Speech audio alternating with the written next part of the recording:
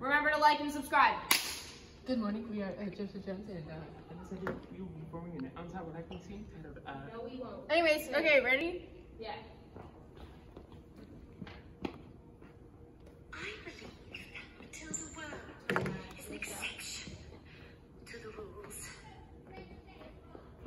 Exception to the rules in my school. Look at these trophies, see how my trophies gleam in the sunlight, see how they shine. What do you think it took to become English hammer throwing champion?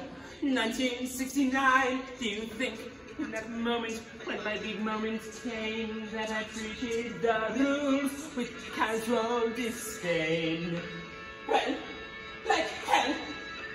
As I stepped up to the circle, did I change my plan? Huh? What? As I chopped up my palms, did I wave my hands? I did not.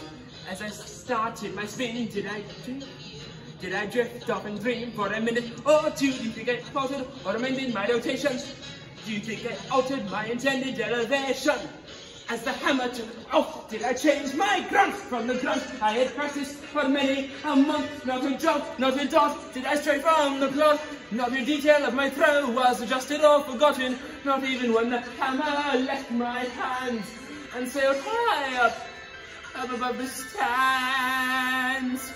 Till I let myself go. No, no, no, no, no, no, no, no, no. No. If you want to throw the hammer for your country, you have to keep inside the circle all the time. And if you want to make the team, you don't need happiness or self-esteem.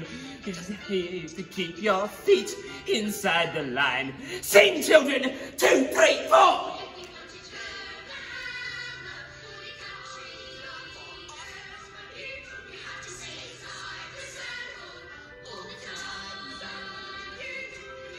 Apply success, you don't need sympathy or tenderness.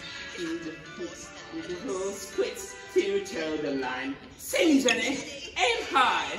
If you want to throw the hammer for your country, you have to stay inside the circle all the time.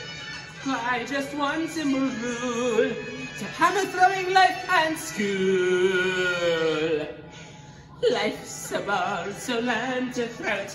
Find the belly line and toe it, and always keep your feet inside the line. No, get out.